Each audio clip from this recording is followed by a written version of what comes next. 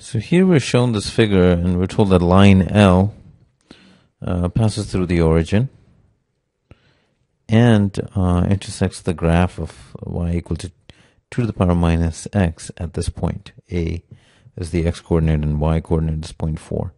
Question is, what is the slope of line L? So we know it goes through 0, 0, so the equation of the line is y equal to mx, where we need to find m. So at this point, when x is a, y is 0.4.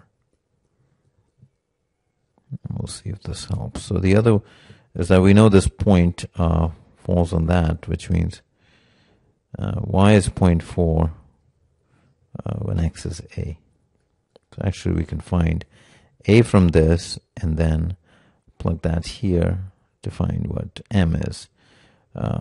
So this is 2 to the minus a is 0.4. So this is 2 to the a. I can take inverse of both sides. This is 2.5. And to find a,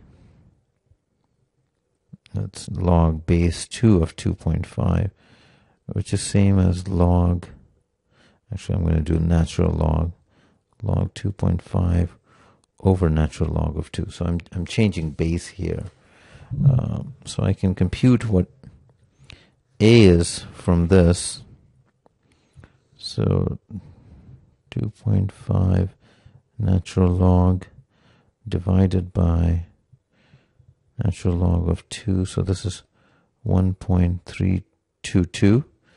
And then from this, the slope would be 0.4 divided by 1.322. And this would be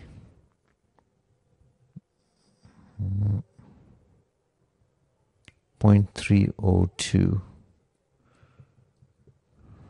Or we can approximate it as 0.303 because that's what we have in the answer choice. So the answer is B.